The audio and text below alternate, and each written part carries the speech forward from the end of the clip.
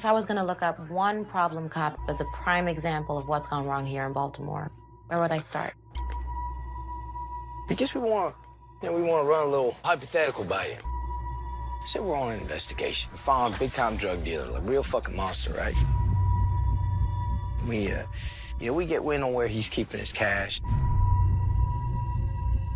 And we actually come upon that cash.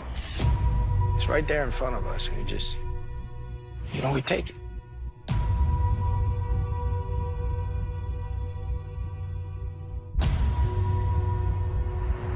What would you think about that? Everything changed when they came up with that expression, the war on drugs.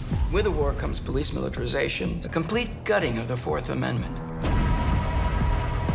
They put me in a unit made up of a bunch of the biggest crooks in the whole goddamn department. There's all this money to be made, and I'm somehow supposed to be playing by the book with these motherfuckers?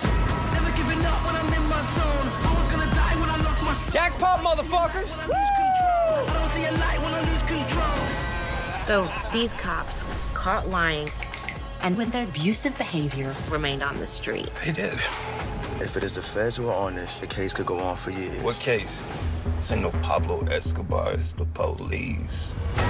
In a war, you need warriors. On the ground, get down on the ground! You have enemies. In a war, civilians get hurt and nobody does anything. In a war, you count the bodies and then you call them victories.